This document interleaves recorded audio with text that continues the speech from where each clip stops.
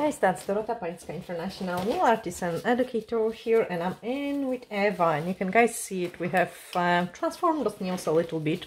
We are going to change the shape of them and go from an almond shape to the squabble shape with some French manicure. Okay, so on this hand we've got the fiber gel, the fiber in a bottle is a build your gel in a bottle, and it's actually fantastic, it's as awesome. I'm going just to file away the color of it first, and we'll have to reshape it, the entire nail.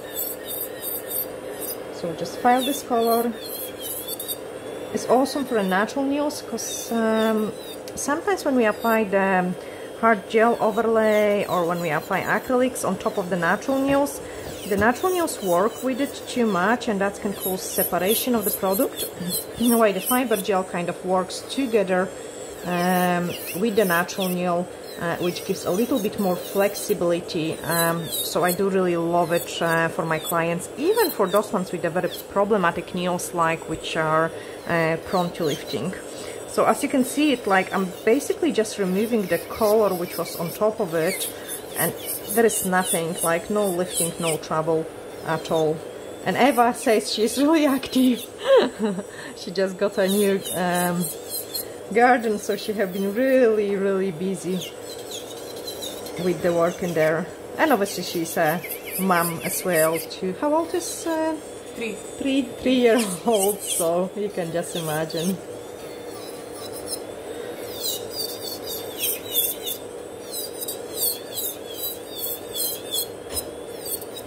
Okay, so that's the color off from those nails, and then we are going to, as our next step, push back the cuticles. And they are decent cuticles, like usually my clients don't have as much of the skin to, like cuticles to be removed. With Eva I'm doing a little bit more than usual, just because there is a lot to remove. Then using the cuticle beads, so first of all, and I'm going to work with a few different tools. So first of all, I'm going to use the cuticle bead to remove the cuticles which are on the nail plate. And I'm working one side first. She doesn't have a gentle cuticles. I can be as rough as I like with them, and that's a kind of like a nail folds and a cuticles where you can do a little bit more work. Most of my clients are Scottish clients, and their skin is much more gentle. I mean, obviously, as the name says, like a Russian manicures is quite popular in Russia, and Eva is from Latvia, not far from the borders. So those the Polish girls, they've got kind of similar nail folds as well. Like, see, if you would check people from like Japan, China, they have hardly no folds at all, and they have hardly any cuticles at all. So depending on your ethnics, you would have a different nails, different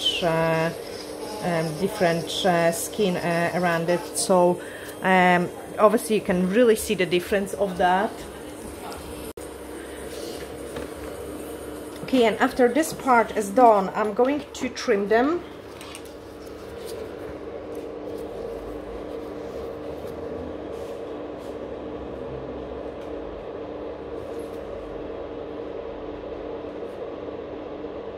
And as I say, this is a slightly different type of the nail folds and the cuticles, so I can easily remove more than usual.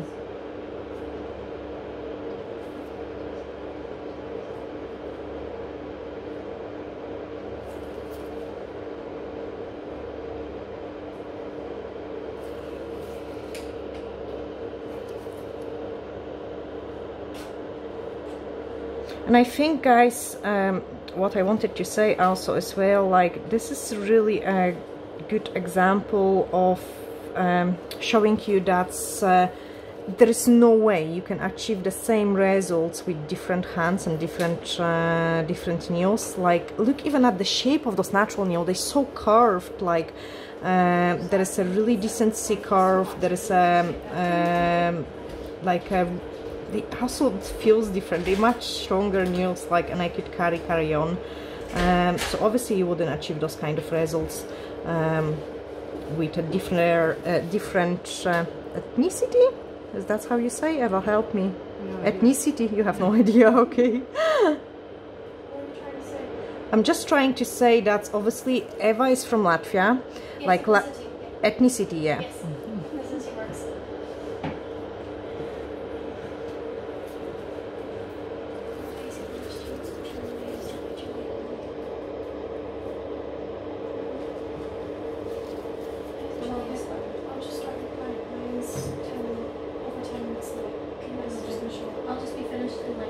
Okay, that's another decent piece. The only thing which I don't like about Eva's nails is she used to file them really high up at the sides, and they kind of detached from the sides. So that's the only thing. And except from that, I think she got like the most amazing natural nails. Like, they're so strong, they're so pretty.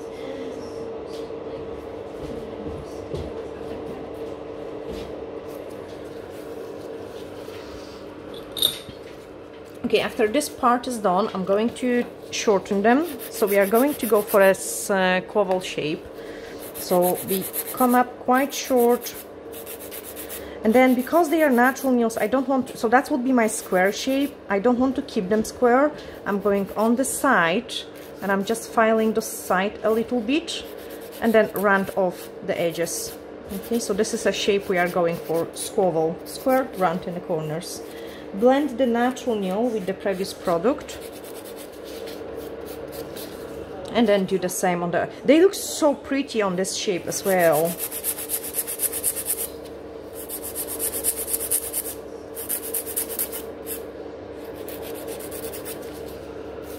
Okay, again on the side.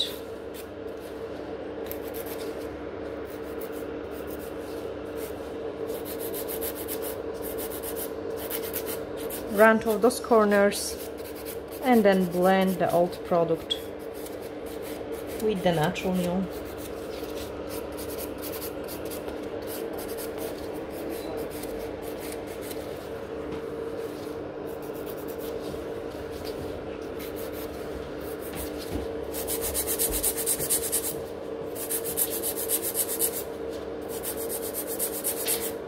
When you're doing a client's nails, try to sit nice and straight so you can file straight.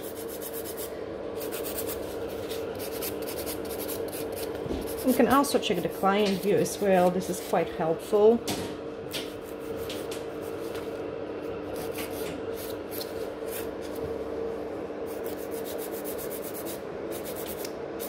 And on this nail, just because it is like this, usually because we use it for writing, I quite like to check the client view to make sure I do not misshape it.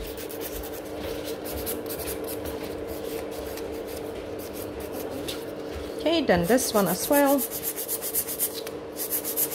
Look how I'm holding, so I'm also supporting the nail because I'm filing quite quick and strong. I don't want it to like move too much. That would be, first of all, very painful for the client, and then secondly you could cause a trauma as well. So watch how I'm holding that. I'm also pulling her nail folds down, like look how protected they are, so I can kind of file a little bit faster without hurting my client.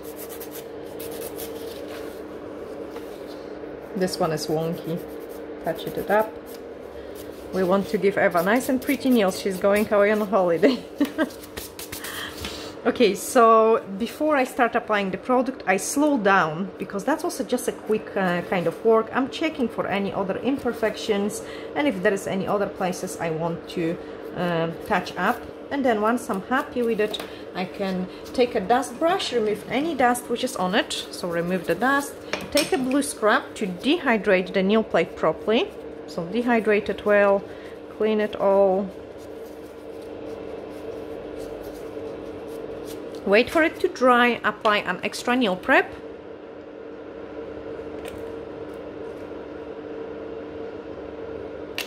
Wait for it to dry, universal air bond, and then we can apply the fiber gel. So let me talk a little bit about the fiber in the bottle. It is awesome stuff. Like, imagine you've got some bendy nails and then you apply so strong stuff like a glass. When the natural nail bend, the glass doesn't, so it can kind of lift off from the natural nails. While this fibers in the bottles, they are more flexible, but also they're strong because they've got those extra fibers in. And the color I'm going to use is a satin pink. It's like a very milky pink. I like it for a baby boomer. Normally I quite like to also use a darker color for a French manicure, but I like it. Like, Eva usually takes a really good care of her nails. She doesn't stain them or anything, so I quite like it in this light version as well. I'm applying it all over first, and then I fill up the little apex area. We need to remember they are natural nails and we don't want to build up a Kilimanjaro, like a huge amount of the product, because it will just look ugly. So nice and thin layer, then fill up the apex area, and I'm kind of doing those motion like in and out, and then press it harder so I don't have excess of the product in there. I'm checking how the product is behaving, and if it allows me, I'm going to do maybe one more. But I'm kind of on the side when the pinky will start to run soon, because it doesn't go, it doesn't sit straight, if that makes sense. So I'm just going to freeze it inside. And then we have to do another one and shape them well before we start painting the French manicure. I take it back. When you're freezing the product, make sure you freeze at least 5 seconds. Like, anything shorter is not making the product to freeze, and then it can run. Pick up another scoop of the product. Look, the motion I'm doing is like kind of in and out, and watch it, because when you're working with the gels in a bottle, the builders in a bottle, if you do play overly too much, you will have lots of air bubbles. They're quite thick, and you've got the brush which is attached to them. So if I'm going like this, you know, you will create, look what is happening. Like, I will create, oh, actually it's not too bad. No, I'm not creating this many bubbles, but you know what? We've got few of us working in here. Oh, there we are. I've got some air bubbles now. Few of us working in here, and then Juliet, was you, I think, once asking like, oh, this fiber has so many bubbles. So basically, it's depending how you pick up your product. I'm actually demonstrate when my hand is curing. I don't want to stop the camera. So when I'm picking up the product, like, I'm not going as quick. I'm going kind of slow and then brush from one side. So I'm not bringing in like all those bubbles. And then when I'm putting it back in, I make sure the brush doesn't split, and I just put it in and close it. So that's a bit of theory. Okay, and that's them cooked. So we are going to use the UV cleanser to remove the inhibition layer. Clean them well. Actually, thank you, bye. Actually, the fiber in the bottle is a soakable gel as well, for those of you who don't like filing. I personally prefer the filing. I don't know why, I just prefer filing. I'm filing nice and straight one side, nice and straight other side, and to be honest, there is not much filing which I need to do with this nail. It went so beautifully in. File one side, file other side, straighten it up. Some people don't file actually the builders gels, like builders in a bottle gels. I do like to file it. As you could see, it like I don't play necessarily too long time with the application of the product, because I find it like doesn't matter how much you try, how much time you spend, you will be just quicker off. Take this file and do those couple scratches, especially that I'm not even filing the entire surface. For French, you always have to make sure your hairline, so that's the free edge, the place you see, is really nice and thin. You don't want like a huge thick free edge in there, because it just doesn't look nice.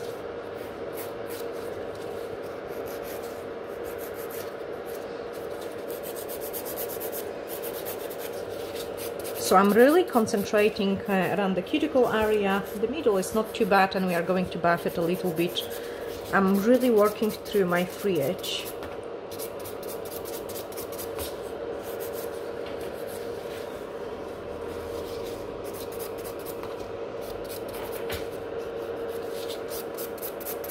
Then once I'm happy with it, we are going to take a white buffer, just go all over like a couple of times. This one is really strong buffer, so I'm usually doing a couple of the motion with it, and then I can take this buffer and just buff around the cuticle area.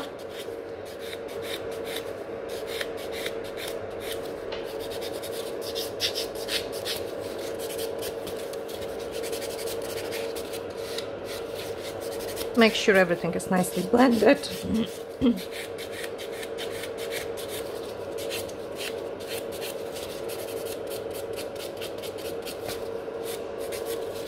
I need to guys show you this natural C curve because it's unbelievable. Like, look at this. Like, can I maybe more even? Yeah, it's so beautiful. Like, really rare. Like, most of the clients here got pretty flat nails. So they are just completely different shape nails.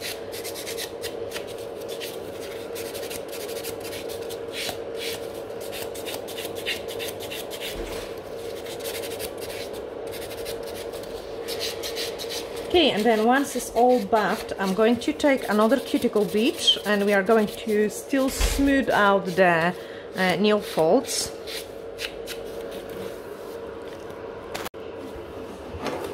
And then cuticle bead again, and I've got few different ones, guys. I quite like using this. It's kind of like a buffer. You have to be careful to don't overheat it like client skin, so I'm always checking, but it's quite nice to buff those sides. And I'm doing one side.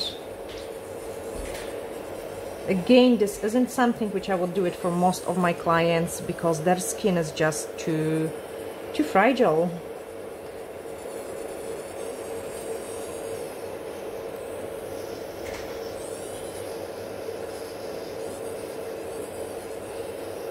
Obviously, I will check with the clients, like, Eva, please let me know if you would feel any heat coming up. You can kick under the table. Okay. And then put it back into the reverse and buff up the other part. This is kind of like finishing off the cuticle removal and just make the entire manicure much cleaner.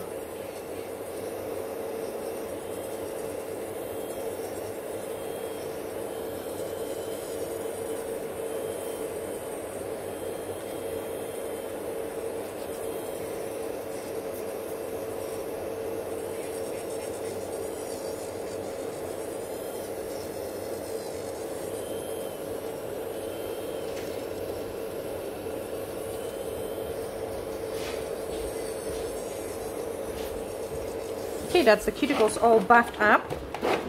I can clean it and then paint the French manicure.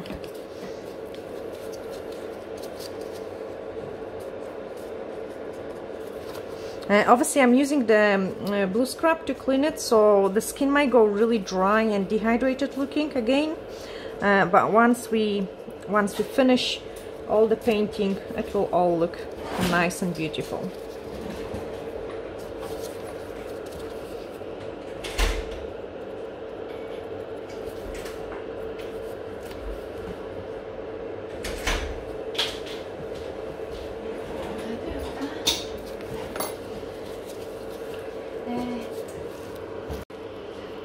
Okay, so for a French we are going to use the white French gel and the angular brush. I quite like using the angular brush. First of all, I'm going to take my gloves off because I just cannot use my hands freely with the gloves on. And then we are touching up the corner of the smile line and then doing the other corner of the smile line.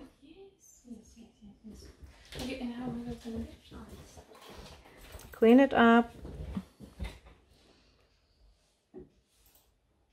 Go into a V shape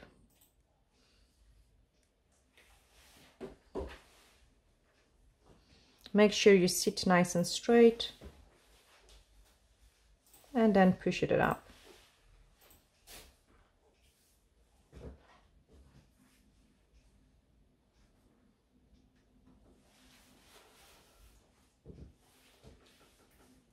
Actually, French manicure is start getting more and more popular at the moment. I would say probably I'm wearing it as well, and I love it actually so much.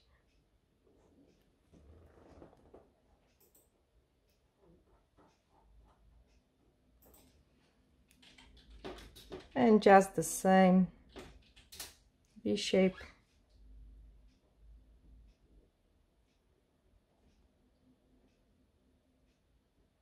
And I'm using the technique which is like painting the with the gel polish. So I'm pushing up my smile line. You could also use a small brush. We've got those deliner brush. I have used it for a, I usually use it for a gel polishes. So if I'm painting the French with the gel polish, I quite like using this liner brush as well.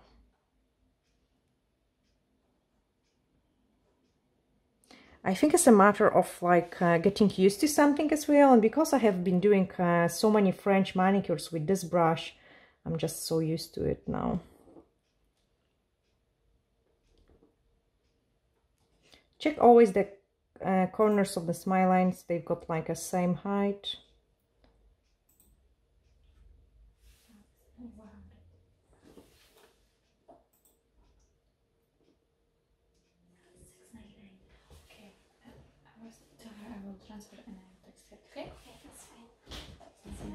Thank you, bye. Okay, so push this one in.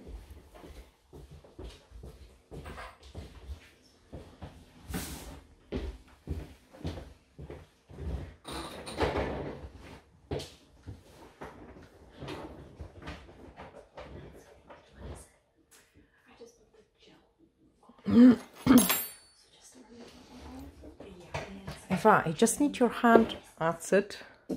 I still want to be in the camera, but I need to move it because I'm kind of keeping my hands in the air, and if I do keep my hands in the air, there is no way I can paint it nice.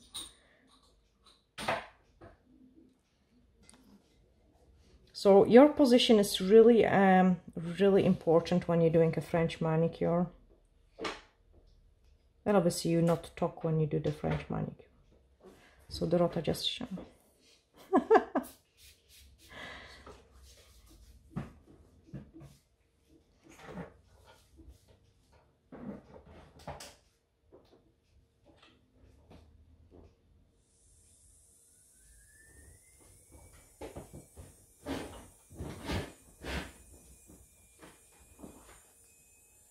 It's just ever have no time, so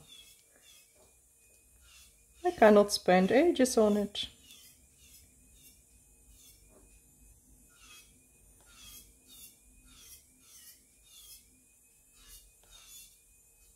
Okay, can I see your other hand? So normally I paint both at the same time. I'm just checking if the thickness of the French is the same. And yeah, I'm happy you can cook it.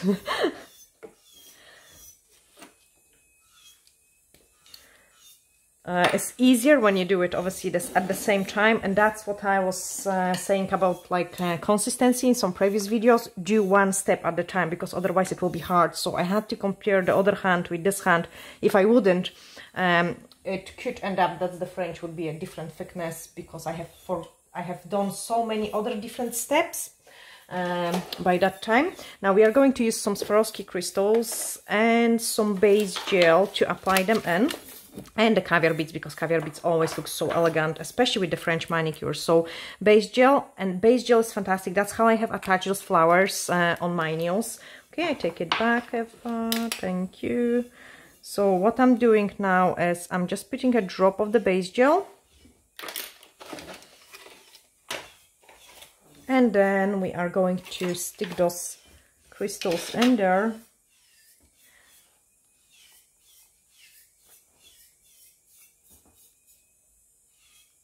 They're so pretty.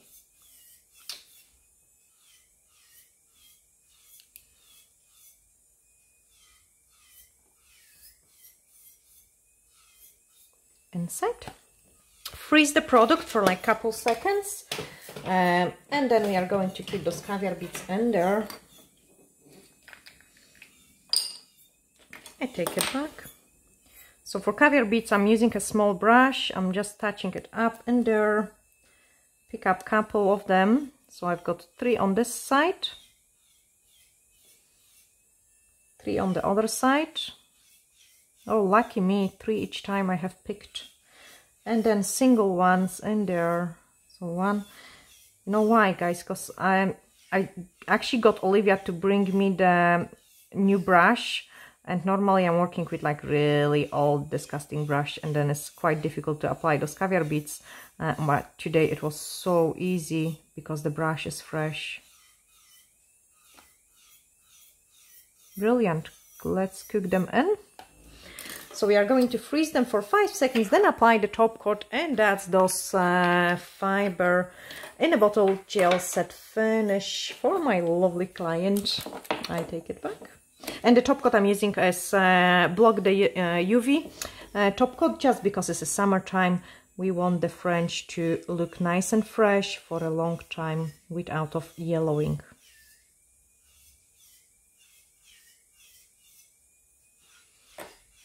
I do not apply the top coat over the crystals. We want them to be nice and shiny.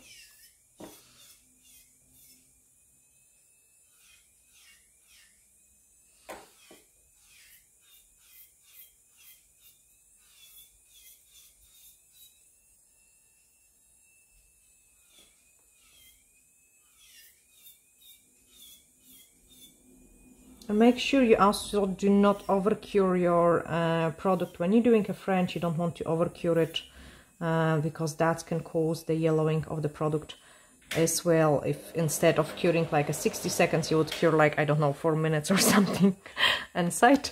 And then once they're done, that's how they look. I hope, guys, you have really enjoyed this video with the fiber in a bottle. I'm sending you glittery hugs and bye for now.